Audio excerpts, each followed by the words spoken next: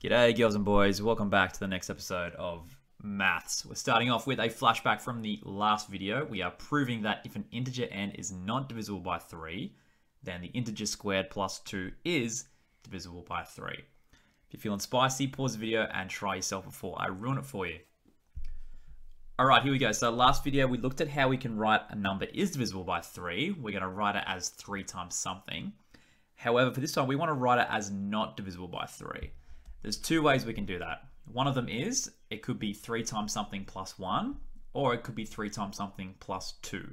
Okay, either of these two expressions are going to give us an integer that is not divisible by 3, given that k is an integer. So for this one, we have two cases, 3k plus 1 or 3k plus 2.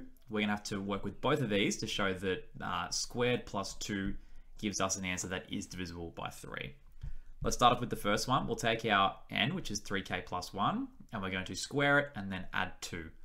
Expanding out this bracket, we'll get 9k squared plus 6k plus 1. The 1 and the 2 go together to make, 3. And so we have 3 as a common factor of all three terms. We can yank it out the front and we have 3 outside of 3k squared plus 2k plus 1. So we have 3 times something. So we are divisible by 3. So the first condition is met for case 1. Let's now try the same thing with case 2 when n is equal to 3 times k plus 2. So we're going to square it and now we're going to add 2. Alright, expanding out, we get 9k squared, we get 12k in the middle, and then we have a 4 on the ends. The 4 and the 2 go together to make a 6, which is conveniently a multiple of 3. So we can factor 3 out the front of all three terms once again, and so we have 3 outside of 3k squared plus 4k plus 2. Now inside is just a number, so we have 3 times something, where that something is an integer. And so we've shown that for the second case, we also end up with something that is divisible by 3. So for our two forms of a number that is not divisible by 3, the result when we square it and add 2 is always divisible by 3. So there is our proof. Okay, today's lesson is a quick one on proving things using a contrapositive. So as a quick warm-up, in case you've forgotten from our first video lesson, we're going to find the contrapositive of these statements. So for our first one, we have, if it's a bicycle, it has 2 wheels. Now for the contrapositive, we are going to take the negation of both parts of this statement and we are going to reverse the direction. So the negation of having 2 wheels is not having 2 wheels.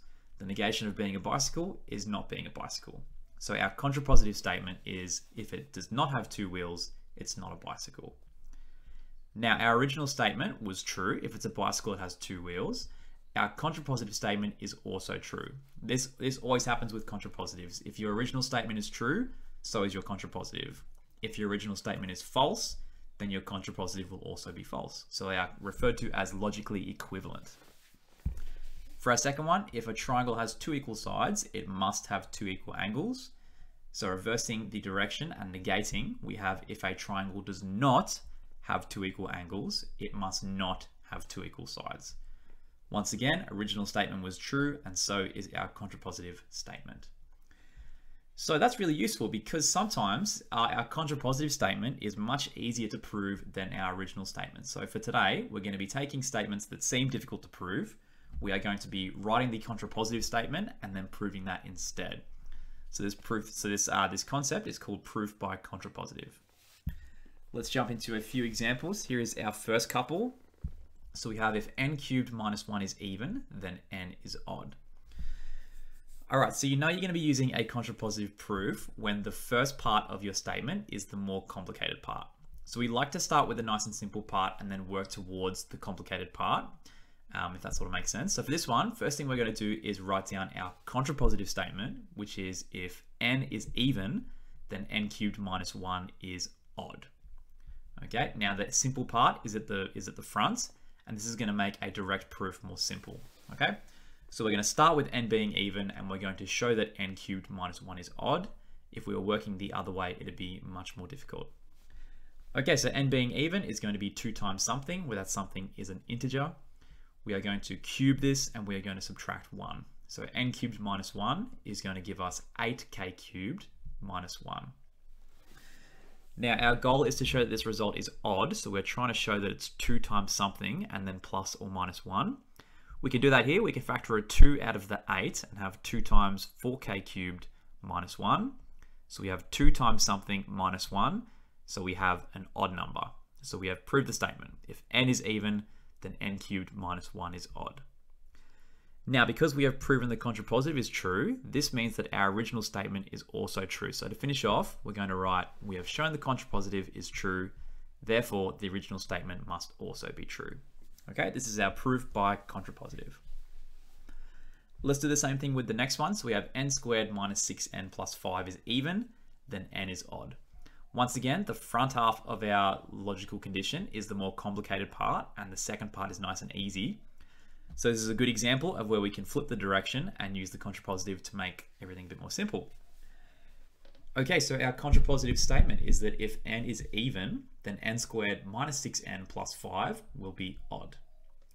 That's what we're trying to show. So we'll start off with n being even. So n is equal to 2 times something. Once again, 2k. K is an element of the integers.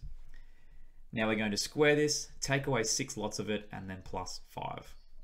So we have 2k all squared minus 6 times 2k plus 5. Okay, so 2k all squared will get us 4k squared. We get minus 12k in the middle, and then a plus 5 on the end. Once again, we are trying to show that this is an odd number. So we're trying to show 2 times something and then plus or minus 1. Luckily, we can split this 5 into a 4 plus 1, and then the 4 can factor out a 2. So we have 2 outside of 2k squared, take away 6k plus 2. The 2 times 2 makes the 4, and then the plus 1 on the end makes the 5. So here we have our expression written in a way. So we have 2 times something plus 1. So therefore, we have an odd number. Therefore, our contrapositive statement has been shown to be true, and therefore our original statement must also be true. So we can conclude once again. Okay, awesome. Let's try a couple of more involved examples is what I would call them. So here is, we have proved that a times b is not divisible by 5, or if ab is not divisible by 5, then neither a nor b are divisible by 5. Okay, once again, first thing we're going to do is write down our contrapositive statement and see if that is any easier to prove. Okay, so the negation of the second part of the statement, neither a nor b being divisible by 5, the negation of this is that either a or b could be divisible. Okay, so the original was both of them are not divisible, so our contrapositive for the first part is a or b are divisible. Then AB is divisible by 5 is the negation of the front half. All right, here is our contrapositive statement. We are going to have to show this in 2 cases because either A or B could be divisible by 5, but the process will be very similar. So we'll start off with A being divisible by 5. The way we write that is A is equal to 5 times something, where that something is an integer. Okay, now if we do a times b, we're trying to show that this is also divisible by 5. So ab is equal to 5nb. Obviously, we can take a 5 out the front of this expression, and so we have a multiple of 5, so that means that ab is divisible by 5. Not very exciting, but we have to show it. We'll now show the other case, which is, well, maybe instead of a being divisible by 5, it could be b that is divisible by 5. So we'll let b equal 5 times m, where m is an element of the integers. So it's 5 times something. Now if we do a times b, once again, we'll have 5 times m times a. We can factor the 5 out the front to quickly show that it is divisible by 5. Okay, there we have. So we've shown that in either of the 2 cases, either a or b being divisible by 5 gets us the result that ab is divisible by 5. Now, because we have proven this red statement, our original statement up the top must also be true, proof by contrapositive. Okay, for our third one, we have proved that a squared plus b squared is even, then a plus b is even. Okay, once again, like we're seeing, the first part of the statement is more complex than the second part, so it's a good example of where we can reverse the direction using a contrapositive and make the process more easy for ourselves. All right, so writing our contrapositive, so the negation of a plus b being even is going to be a plus b is odd. The negation of our first half is a squared plus b squared is odd. Now, this is what we are trying to prove. So we'll start off with a plus b being odd. So a plus b is equal to 2 times something plus 1 by our definition of an odd number. Now for this question, we need to do a little bit of clever algebra. So what we're going to do next is we're going to take a plus b and we're going to square it. You should know that this is equal to a squared plus 2ab plus b squared. This means if we subtract the 2ab across to the left-hand side, we end up with a squared plus b squared is equal to a plus b squared minus 2ab. Okay, the reason I've done this is because we are trying to show that a squared plus b squared is odd, and we have an expression for a plus b because we also know a plus b is odd. We can write this as 2 times k plus 1. So inside the bracket here, I'm going to write a plus b as 2k plus 1 because the question has told us it's an odd number. Now expanding this out, we get 4k squared plus 4k plus 1. And now remember, our goal for this question was to show that a squared plus b squared is odd. So we're trying to show that the right-hand side is equal to 2 times something plus 1, which is good because we have 3 terms that all have a common factor of 2. We can factorize that out the front and have 2 outside of, that should probably be a 2k squared there, my bad. 2k in the middle, minus ab, and then plus 1. So here we have our expression, 2 times something plus 1. So we have an odd number, and there we have proven our statement. Okay, contrapositive has been shown to be true, so therefore our original statement we were trying to show is true must also be the case. Okay, finishing off with an HSC question from the 2020 exam. So it's got 3 parts that range from bands 3 up to band 5. If you're feeling confident, as always, hit pause and have a go yourself before I dive in and go through my solution. Okay, we have a proposition P. If k plus 1 is divisible by 3, then k cubed plus 1 is divisible by 3 as well. For part I, for 2 marks, we are trying to prove that this statement is true. So we're doing a direct proof where we start with the first half of the statement and prove that the second half is true. Okay, so if k plus 1 is divisible by 3, we can write k plus 1 equals 3 times n, where n is an integer. Okay, now we're going to subtract 1 from both sides. So we have k equals 3n minus 1.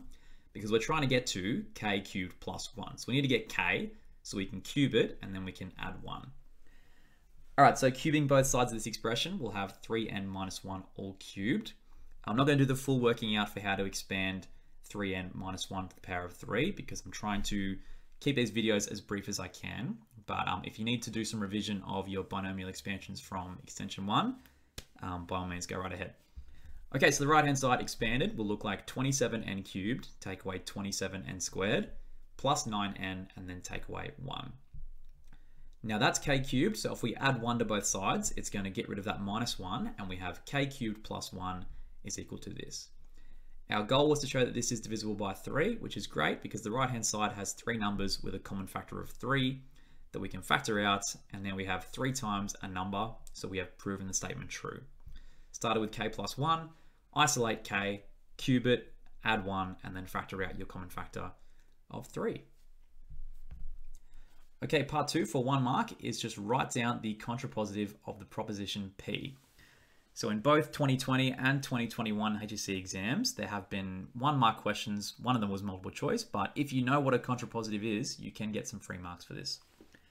Okay, so our contrapositive statement will be k cubed plus 1 is not divisible by 3. Then k plus 1 is also not divisible by 3.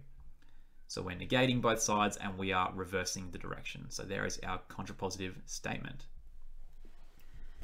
Now for part 3, this is the band 5 part of the question. It is write down the converse of the proposition P and state with reasons whether this is true or false. Okay, so from our first video, we know that the converse is the same statement but with the direction reversed. So we're starting with k cubed plus 1 being divisible by 3. This implies that k cubed plus 1 is also divisible by 3.